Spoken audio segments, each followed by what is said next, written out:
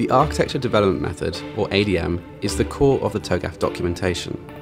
All other parts of TOGAF are therefore used in conjunction with the ADM. The ADM is the process that pulls together the elements of TOGAF, as well as any other architectural assets, to meet the business and IT needs of an organisation.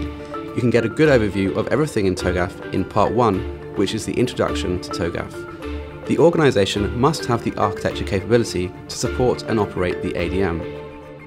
This is Part 7 of TOGAF. The business needs feed into the method, identifying problems to be addressed. The ADM helps translate these business needs into an architectural understanding of the business vision, drivers and concerns. And it's the ADM that then delivers new business solutions and building business capabilities.